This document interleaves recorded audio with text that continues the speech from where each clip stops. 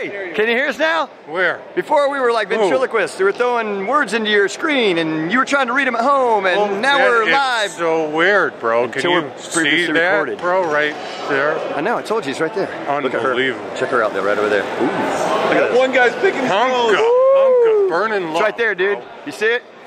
You in the top corner. It's right. No. Your other left.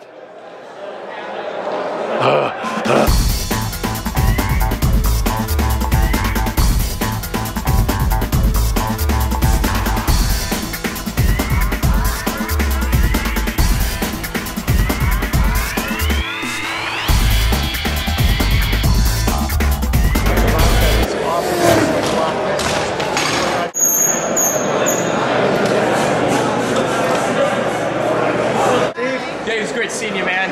All right, Jamie. What the heck I'm gonna do else? All eyes on Jamie Kizer. Jeez. Well, I'm gonna bail. No pressure.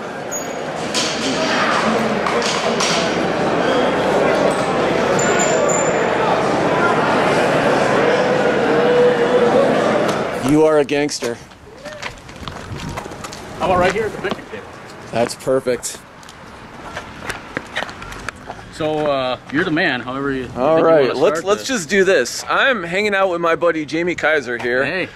Jamie has one of the prettiest GTs. Well, it's not a GT. Okay, Jamie has one of the prettiest bikes, and I'll just let Jamie tell you about it. Okay, well, thanks to my friend Stoney for setting up this interview. I've always wanted to do this, actually, where I go through a bike check and have it on video so that people can fully understand the gravity of what happened here. This is a labor of love. This is something that I've been wanting to do ever since, I'm going to pick on Eddie Fiol a little bit. When he came out with his bike, the Proformer, I thought, how cool would that be to have my own custom-made bike? And at the time, I was going back and forth between two bikes, and I never really would get used to one, so I wasn't really progressing at all. And I wanted to go back to my roots of flatland, and the 1987 GT Pro Freestyle Tour was always my favorite bike, and coincidentally I have one. So I asked a friend of mine who lives in Madison, Wisconsin. His name's Mike Stroman. Mike, I gave you a little plug there. Asked him if he would be able to build a bike like this, because he kind of does that in his spare time. I gave him the dimensions and showed him what I wanted, and he said he thought he could do it, so I let him do it. But it's been a headache, and I'll talk you kind of through what I did here and what it took to make this thing. Well, let's start with the overall frame. Obviously, it looks just like an 87 Pro Freestyle Tour, and that was the whole point, because that's always been my favorite bike. I wanted a bike that had the same geometry as that, but yet had the stiffness and the strength of a new school bike. You'll see that it has in it the mid-bottom bracket shell, and also integrated head tube, just like all the new school stuff. But what you might not be able to tell on camera is that the tubing is bigger diameter. All the tubing is slightly bigger than the original. And then, of course, the decals. I wanted the decals to be exactly the same as the original 87 decals. And so I went with this design, and my friend Bo Hansen, who lives in St. Paul, Minnesota, he's the guy is a fantastic artist. He designed the graphics for me, and quiet as it's kept, I work as a police officer for a living, and he suggested, why don't you call it the Enforcer? I'm like, hey, that's got a nice ring to it, so we called it the Enforcer. So again, that was kind of Bo's idea. And my initials are JK, so that's why it looks like, you see the JK on there. And if you zoom in on the JK portions, you'll see what I try to do is make it appear as though it's the same, from the same font design as a GT, because I always like that, again, with the graphics. Yeah, you can see the front. So my friend Mike Stroman lives in Madison, Wisconsin. You'll see the difference between the originals would say 4130 Chromoly, and then Huntington Beach, California. Mine says 4130 Stromoly, because his last name is Stroman, and Madison, Wisconsin is where this was made. So I thought that'd be a good way to give him a plug as the one who actually welded all this together. It was a headache, though. It took me a month alone to find somebody who could bend the down tube, because where I live, it's really hard to find people that can do specialty things like that.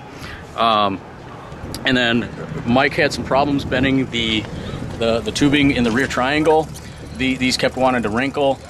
So I think what we ended up doing is going with like a slightly thicker wall tubing for that, and that solved that issue.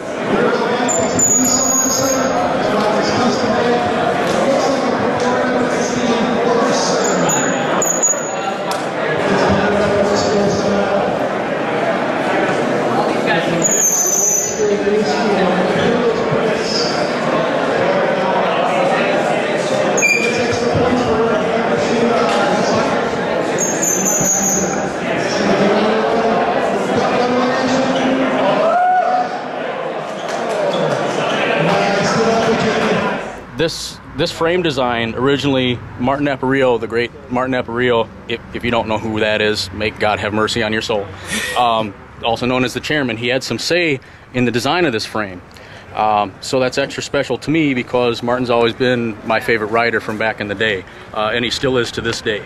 And then I'll point out the handlebars were given to me by the king of the skate parks, Eddie Fiola. And if you don't know who Eddie Fiola is, may God have mercy on your soul. Eddie Fiola actually gave me these handlebars. These are handlebars that are designed by him for his EF Pro Former Series bicycles that he sells as sets. He's actually coming out with a new set, I hear, very soon with a little bit different design, which I might take advantage of. You'll see the Eddie Fiola sticker on here that my friend Kid Fruman sent me. His wife designed those and sent me a few of those. And then because I was out at HB for HB Tuesdays, I got the official sunglass sticker that apparently if you have one of these, you're in. So I guess I'm in, you know. And then this sticker here, the world famous HB Tuesday, which getting pretty ground up from doing tricks. That one was sent to me by Kid as well. A lot of things that are special about this bike. Again, it's a labor of love. This fork, I'll point out, I had a standard STA, and I didn't want to have to buy another fork, so I just used that fork. And what I did was, it took me a couple hours to do this, but I painstakingly reached in there and ground out through the wall of the main tree of the fork so that I could route the cable through here so it'd come out the fork leg like the original GT did. Wow. And my friend Mike was able to find these nice dress-up caps to cover up the holes, so that gave it a nice touch. Again, had people ask me why I didn't go with the original or with the new school drivetrain. A couple reasons I did that. One is the wheels I've had since 2001, and they're bomb-proof, and I've gotten used to them, and I love them. So I didn't want to have to get new wheels, which meant I had to go with the old school drivetrain because you can only do a freewheel on these wheels. And I wanted the brake to be mounted underneath the chainstays like they originally were on the original 87 models. Wow.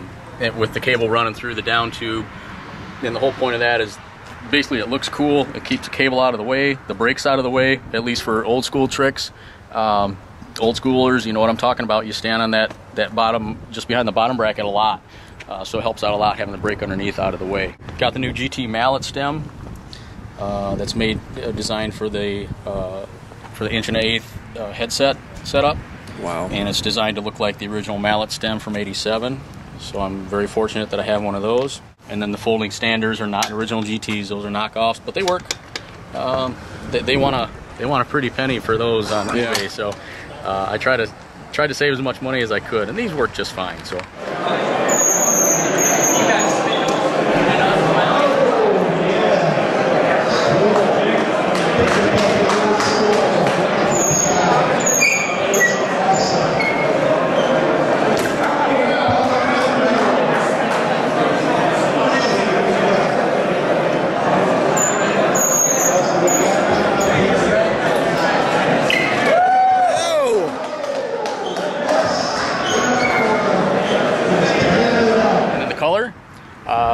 It would have been nice to go with an exact match of the original Maui blue from 87.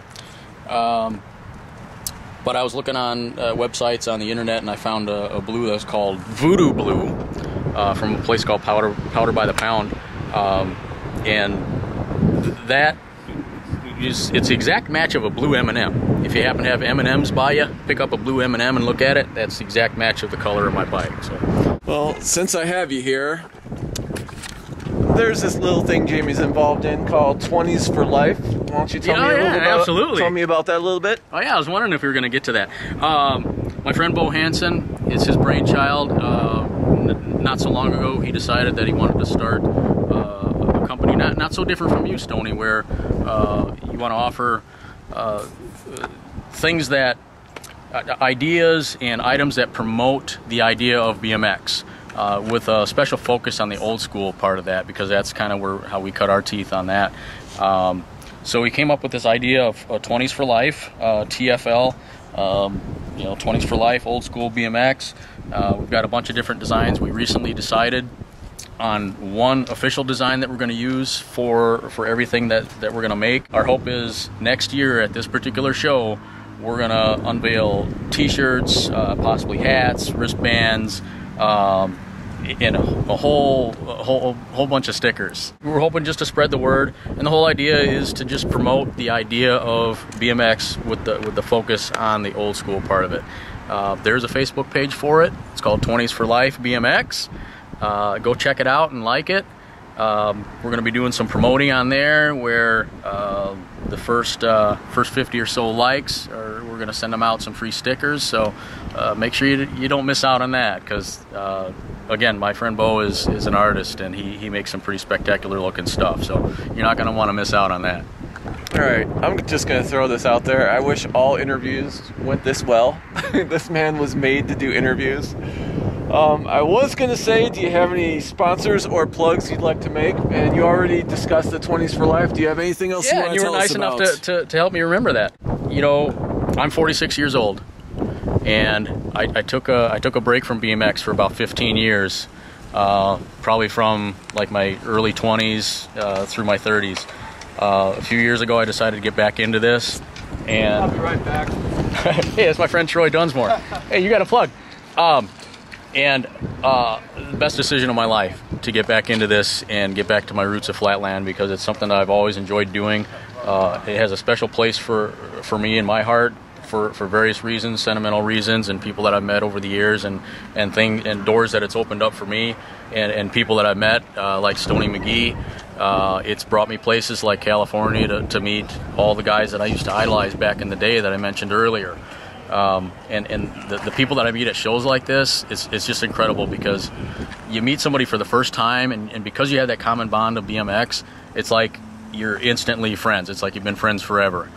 And that is the coolest part about being in this. And I would just encourage anybody that if there's anything that you're into, don't be afraid to pursue it, because eventually what's going to happen is you're going to meet people just like yourself that are into the same stuff, and you're going to hit it off, you're going to make friendships, and you're going to form those bonds, and you're going to have more things to do, because they're going to introduce you to other people and other things and other places that you can go and do that thing that you love doing. So don't shy away from it, because I'm living proof. The building's full of guys just like me too, that either they've been in it for 30 years, or like me, they took a break and then got back into it later. And again, best decision I ever made in my life, to get back into it. So I'm very happy about that. Trainer Troy, what's about to go down? I'm Troy Kizers. That's Jamie Smith. It's going to be instead of follow the leader, to follow Troy's mouth. And how's this about to work? I don't know. He just told me to call out the tricks and he's going to do it. Yeah, no. No? No.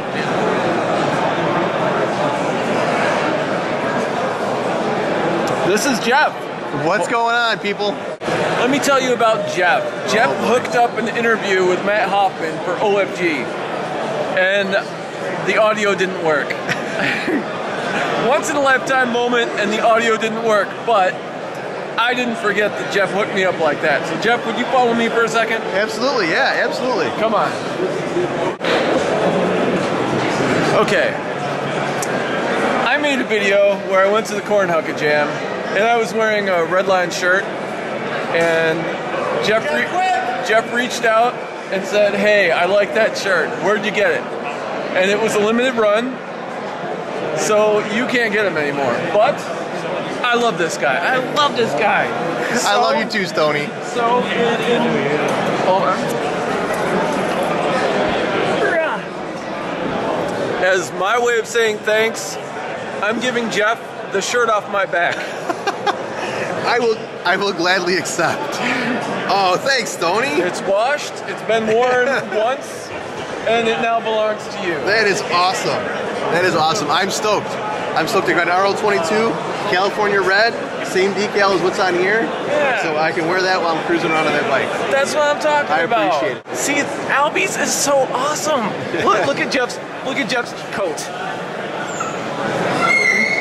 Nothing but good energy comes from Albies. Absolutely. That's all I gotta say. Absolutely. And Dustin. Albies gets my props as well.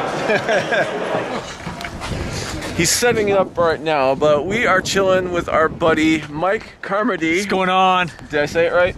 Perfect. And yeah. Mike was at the show last year. He was the OFG fan who came all the way from Ohio. That's right, Cincinnati, baby. I signed my first OFG autograph on Mike's shirt. Wish I had it with me. Still have it, I just don't have it with me. And Mike has a little project here that we're gonna look at real quick. Check this out. Look at that. That is insane. Mike, I'm gonna ask you some questions. Yep. What kind of handlebars are these? These are knockoff knee savers, not the real deal, but cool. They work. They are very cool. It's a 96 dyno comp. Okay. And what made you go with Vans? You know, I think it's just historic, retro. You know what's not even retro, it's still going, you know, so iconic to the sport. It just seemed to make sense to me. And how hard was it to get all of these custom-made Vans parts? You know, most of this stuff I made myself. I made the stickers myself. I made the pad set myself. I even made the brake guard myself. So it just takes time and a little effort and a little creativity to get the job done. I even made the, these are one-off donuts. Those are awesome. The whole bike's awesome, and it's getting wet. That's all right, man. It's a 96 dyno comp. It can get wet. It's a 96. It might rust. It might actually rust, yeah. And you went with the Skyway rims, huh? Yep, Skyway mags, huh? Yeah. Well, the Skyways. Again, just kind of retro. The only thing that's not Vans are the grips and the tires, and I plan to do both with that. Make it completely Vans product. That is a beautiful bike you got there. Thank you, brother. Man.